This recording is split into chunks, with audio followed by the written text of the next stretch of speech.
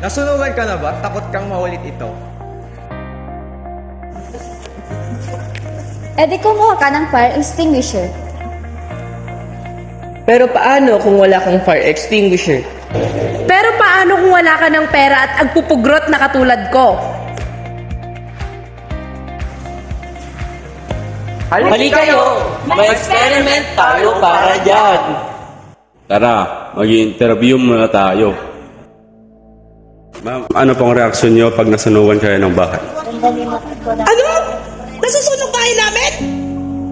Ano pong reaksyon nyo pag nasunugan kayo ng bahay? Siyempre masyasyak ka. Tapos malulungkot. Hello, ma'am. Ano pong reaksyon nyo pag nasunugan kayo ng bahay? Siyempre magugulat kasi ang dami-daming mga kagamitan sa loob ng bahay. Thank you po.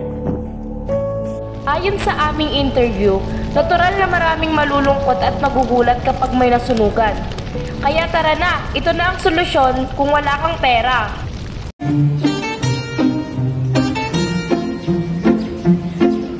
The first material that we need here is the graduated cylinder.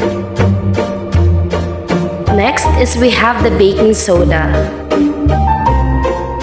any kind of plastic bottle, and we have the funnel, or in Tagalog we call it embudo, any brand of white vinegar,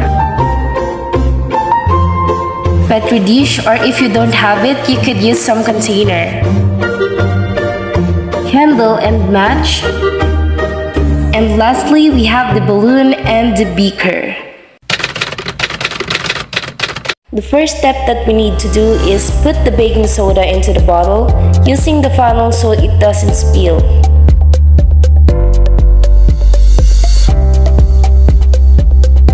After we put the baking soda into the bottle, the next step that we need to do is put the white vinegar into the bottle. Put the balloon in the rim of it. When the baking soda is mixed with the vinegar, it creates carbon dioxide bubble gas. And then, it captured by the balloon. Release CO2 into a graduated cylinder and pour it over the candle. Carbon dioxide has ability to suffocate a flame. That's why the flame in the candle went out.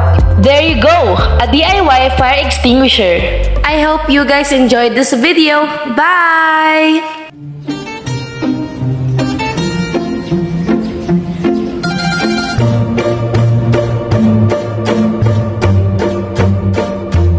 Ano?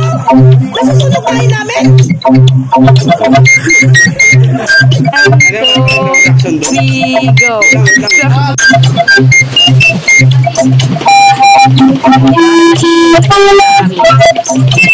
Yung behind the scenes namin. Wala, ikaw nagsala, nga inoon mo lang bunga. Wala, ikaw nagsala, nga inoon mo lang bunga. 1, 2